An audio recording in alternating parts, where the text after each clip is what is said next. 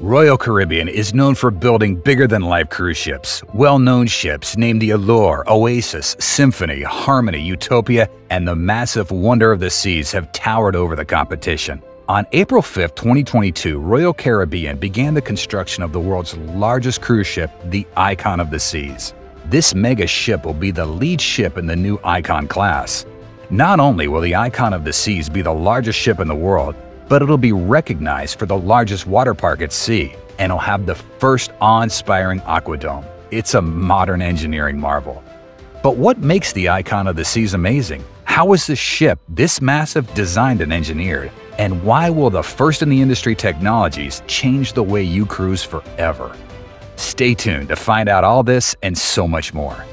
Everything is changing and evolving, and cruise ships are not the same as they were a few years back. The Icon of the Seas cruise ship is even bigger than some buildings, with a length of 1,198 feet, 365 meters, 2,800 rooms, and a gross tonnage slightly north of 250,000. Oh, and did I mention that it also comes with 22 elevators? When this ship sets sail in January 2024, it'll be the largest cruise ship. And unlike the futuristic floating cities planned in Korea and the Maldives, this one has even started testing. However, when some recent photos were released on the internet recently, everyone was talking about it. Let's just say that those who get a chance to board this cruise ship will feel like they're in their own little town. There will be a water park, which will be the largest water park on water, 40 restaurants, and 8 distinct neighborhoods. And when you want a taste of nature, the ship will come with its own park. And that's not even the craziest bit of it. Icon of the Seas will have enough capacity to hold 5,610 passengers and a crew of 2,350 members. We're talking about a total of close to 10,000 people on board at the same time. But how is this possible? How is it even engineered? The Icon of the Seas is immense.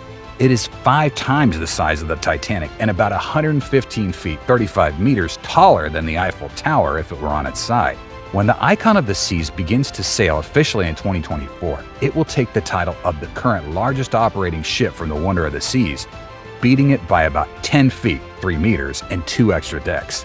Construction of this humongous cruise ship is taking place at the Meyer Turku shipyard, one of Europe's top shipbuilders in Turku, Finland. Having been in construction for about 2.5 years now, the designs had to be tested first.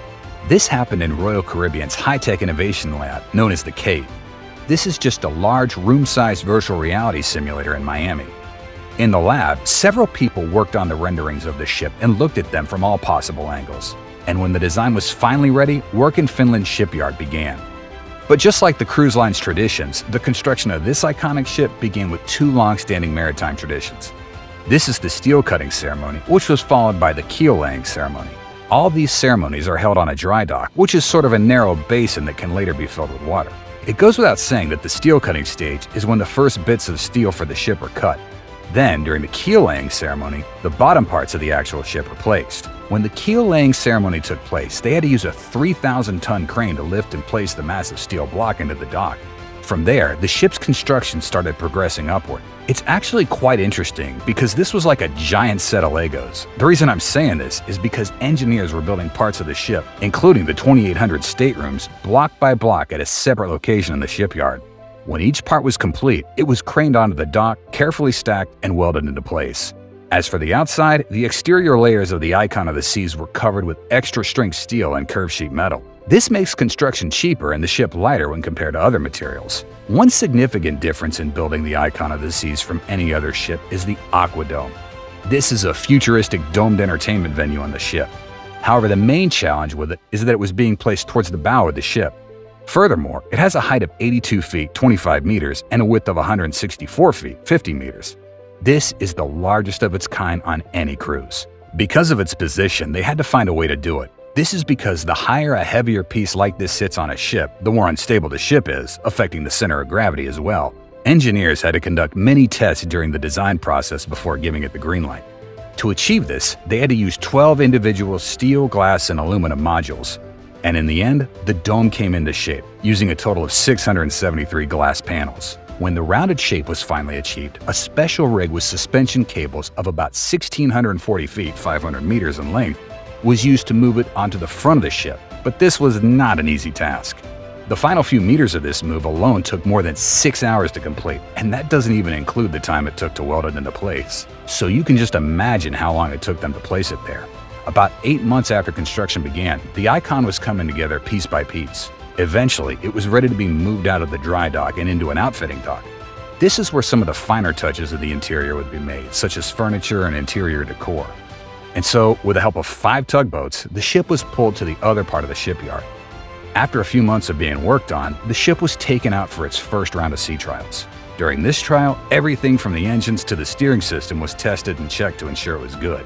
These trials lasted a few days, with the ship traveling hundreds of kilometers. The second round of trials is expected to be later this year, before the big launch. So we've seen that the Icon of the Seas is basically a skyscraper at sea or a whole town floating on water. However, it requires a lot of power to keep the engines moving and the lights on. So where does all this power come from? The entire ship will rely on the 6 multi-fuel engines installed. However, unlike other cruise ships in the past that used diesel to power them, this one will change the industry and use liquefied natural gas. To continue with the trend of being the first in the industry, when the ship gets to port, it'll be plugged into local power grids. This prevents it from using extra fuel to keep the lights on. Ever since recent pictures were released, people have labeled the Icon as a monstrosity. Others have talked about how dangerous it looks, given that it does look quite unstable. But contrary to all this, some people are excited to board it, given that it's already set pre-booking records. It's clear that there's still a market for building these massive structures at sea. As much as ships are being made larger and more advanced, not all ports can accept such a large ship as this one. In fact, some ports have been banning mega ships because of port capacity, pollution, and over-tourism. Therefore, as much as the sky is the limit for skyscrapers, the same cannot be said about ships.